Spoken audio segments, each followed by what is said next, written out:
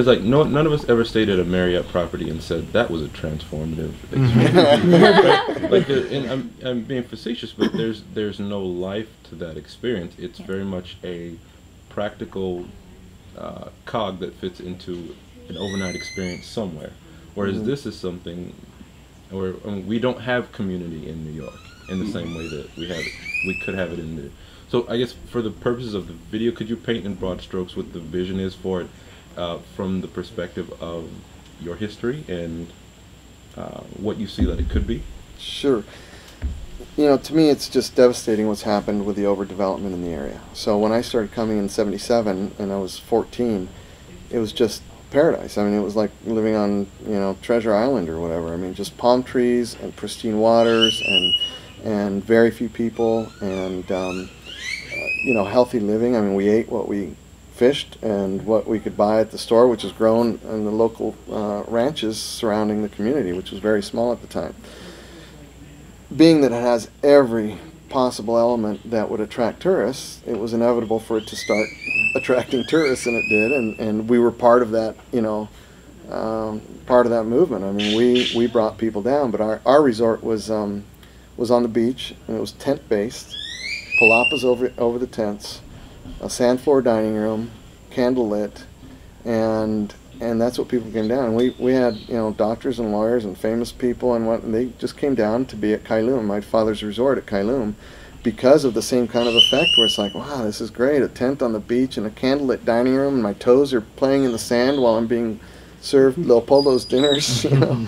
And so it was real paradise. But as it got more popular, we started losing that, and we started being encroached upon, and the development just kind of got out of hand. And nobody along the way had a grand vision of trying to maintain the integrity of the place, trying to ensure that you're not polluting the underground river systems or the reefs or anything like that. They want to come in, build a building, make a buck, and whatever ramifications from me doing that are really not any of my concern. And that just kind of replicated itself over and over and over and over again, and the environment in the area has suffered for it.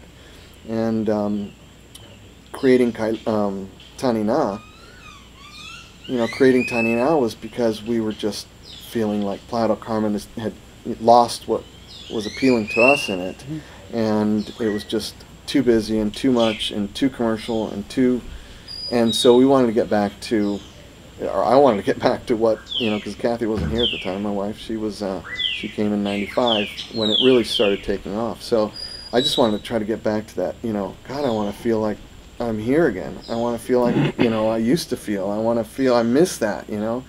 And it was based on you know, real simple principle of just, you know, creating a space that you feel comfortable with, and trying to take care of the environment and impact it, because, you know, you're going to impact it, but in a way where you're not being disrespectful and you're not sacrificing future generations. If, you know, I mean, our grand vision was that our children's children would be able to come here and go, wow, this is really neat, and it hadn't changed much, you know. It just kind of was this constant thing, because it was so it fits so perfectly into its environment, you know. And so the idea was that if we did it at Taninah, and you created this thing that resonates with people, and that people really feel like, wow, this is really neat, I didn't know this existed, I didn't know it was an option, I didn't know, you know, what to expect when I booked it, but now that I'm here, it's like, wow, this is really neat. You can do that on a large scale. And for us, you know, here we have 5 guest houses. Well, with HDB, which is the partnership I set up for this venture, it's 1,100 acres. And the inspiration is to do it on a large scale, be the shining example of how you can do it better and easier, and bring in all these different levels of social awareness and social interaction and cultural interaction, and do right by the property. I mean, if it's going to be developed, which it is, you could be a beacon of hope of how it should be developed, as opposed to how everybody does develop, which is with no regard to almost anything beyond the profit level. You know, the bottom line is all they're interested in is how much money am I going to make and how quickly am I going to make it so I can go on and repeat this model over and over and over again elsewhere. And they're killing the golden goose, you know.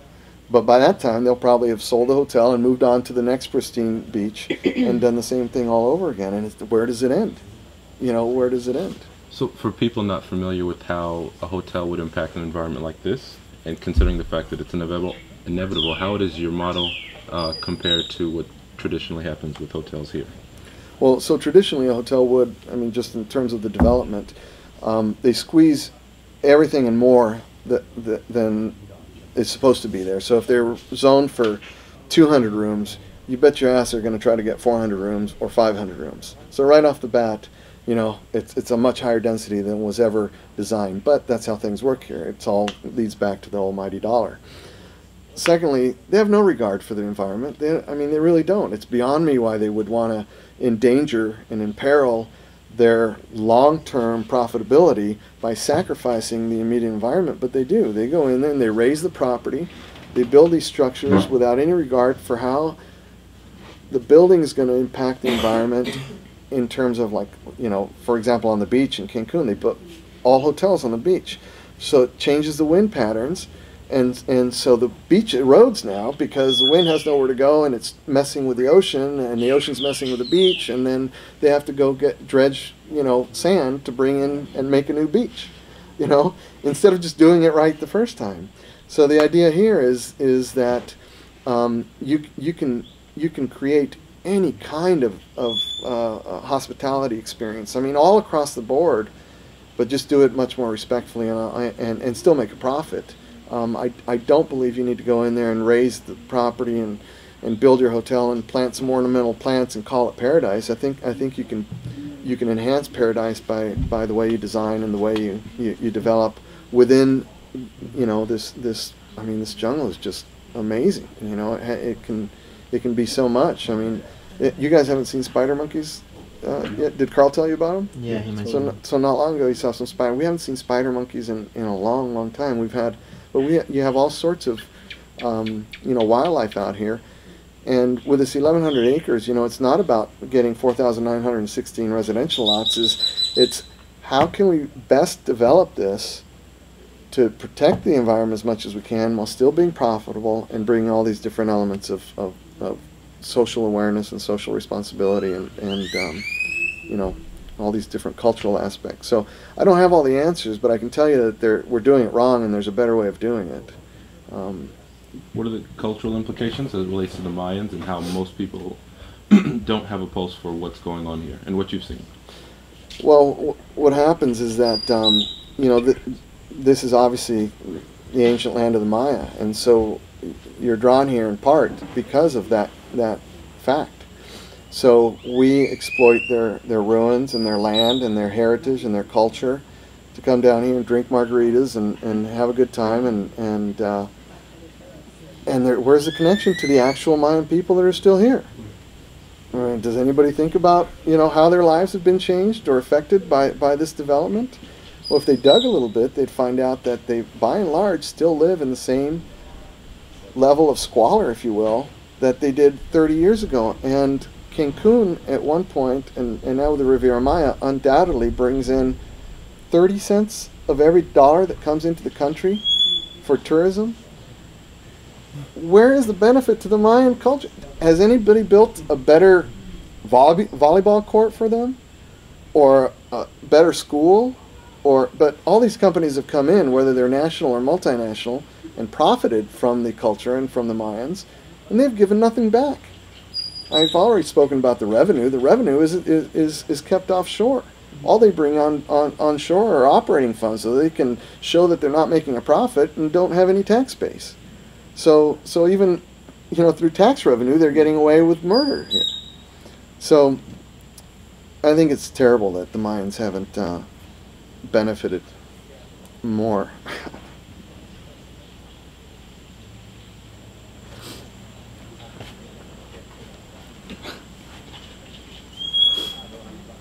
There's no excuse for it.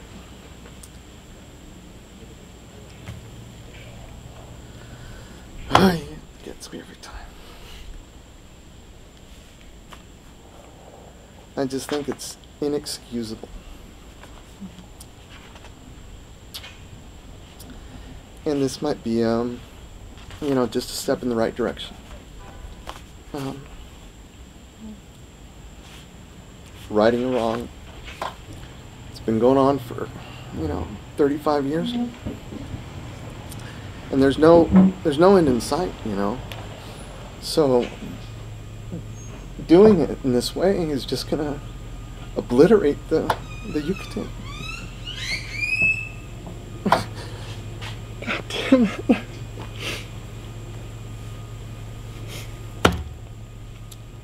So, you know, maybe my kids or my grandkids won't be able to come here. They're, you know, why would you want to come? A couple weeks I'm going to Acapulco. Acapulco's ruined by overdevelopment. You know, the bay is polluted, and, you know, and they're suffering, and so nobody did it the right way, and so now they're paying the consequence. Now they have thousands and thousands of hotel rooms, and they're just, you know, anybody, please come and stay with us.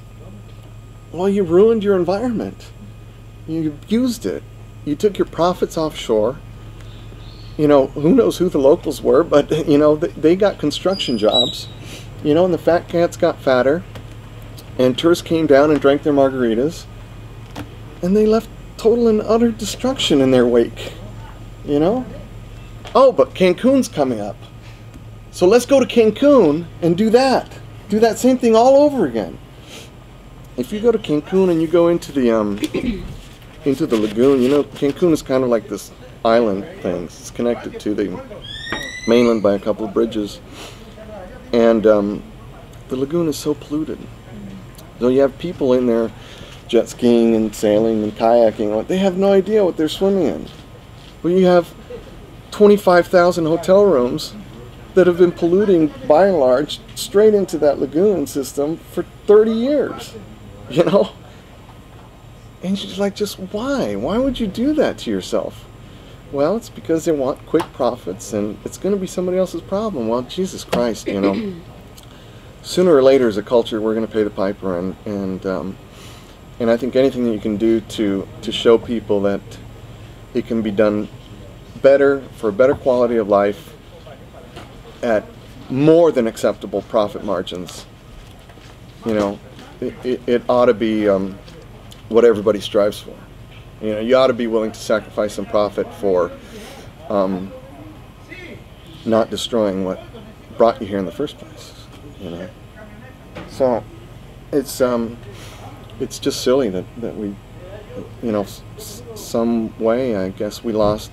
You know, it's like the Indians, Native Americans used to not make any decisions unless they took into account the next 7 generations. You know, well, that's what we ought to be doing. You know, because all we care about is like the here and now and making a profit now, and you know, and then whatever happens in our wake, that's, you know, somebody else's problem. Well, yeah, well, it's our problem now. We're living it, you know. So the Mayans aren't generally employed here in the local hospitality business? Well, if they are, I assure you that they hover around the lower range of you know, the pay scale. I mean, they're masons and you know, and groundskeepers and things like that. But you know, how do you move into somebody's you know, into their land and come to their part of the world that for thousands of years, you know, they've taken care of and lived in and whatnot, and have hundreds and hundreds of millions of dollars come through here and not have anything to show for it, you know, in terms of the impact for them. You know, they are no better off today than they were 35 years ago. It's ridiculous. If you had set up a model to where, developer, you want to come in and develop? Absolutely. We have a fund to help the Mayan culture do X, Y, and Z, or this Mayan community, or that Mayan community. You make a $100,000 donation, and you can come in and develop the, you know, not at the sacrifice of the environment, but you know what I'm saying is that you could have built that into the system, but that's not what, you know, what drove them. What drove them was their own selfish profits, without regard for anything or anybody else. And this is a business. I've got partners, you know. This has to work financially. There's no reason why it shouldn't. Right. And I believe it ought to be more profitable because it ought to be more desirable. Therefore, it ought to have more draw and more people wanting to be a part of it and more people willing to pay a premium, if you will, to be a part of it. You know, the penthouse suite at you know, $3 million or whatever, you know, is ridiculous when you compare what you know what you could do, and the kind of life that you could lead, you know, in a better environment. But people seem to, you know, be drawn to that typical dream of the penthouse or the 5,000 square foot house or whatever. You know, we're not anymore that. Well, I think we're turning the corner on that. You know, that just life of excess is just ridiculous. You know, I mean, we just have more than we could possibly, you know, need and use, and we all aspire to, you know, big house, and it's like it's more than you need. The impact that you're having on down the line from, you know, every aspect, from the lumber that you're using and the materials, and I mean, it just doesn't need to be that way. You know, you can live comfortably, and I'd rather, you know, we built our house, the casa, and you know, we built it to be comfortable and nice and whatnot, but we built it as a place to sleep. This is where I want to live, you know, with my kids on the lawn and swimming in the pool and eating meals out here. I don't want to live in the house.